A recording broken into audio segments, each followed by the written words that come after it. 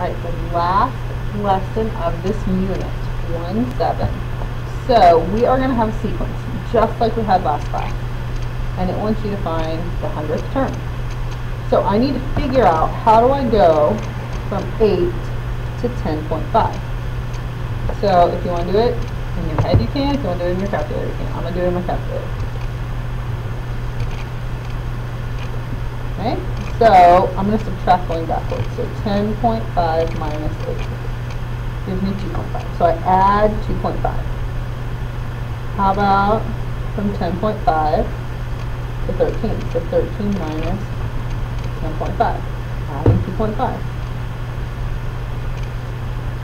13 to get to 15.5. So 13 to 15 is 2, and another 0.5 plus 2.5. You have to check them off. I'd never be so mean as to give you a problem where 3 of them worked and 1 of them didn't, would I? Huh. Of course I would. You better check them off.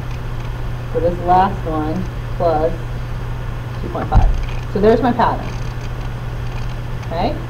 So to find the 100th term, I'm going to start with the first one, 8, and I'm going to add 2.5. So that's term number 2. And I'm going to add 2.5. That's term number 3. And remember, after you get to 3, you can just hit enter.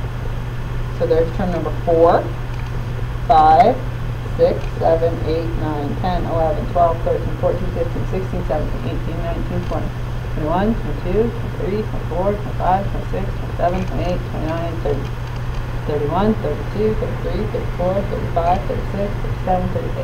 Okay, I'm tired of counting. And you're probably tired of listening to me. So, you keep doing this in your calculator until you get to 100. And then, 1,000. Good luck!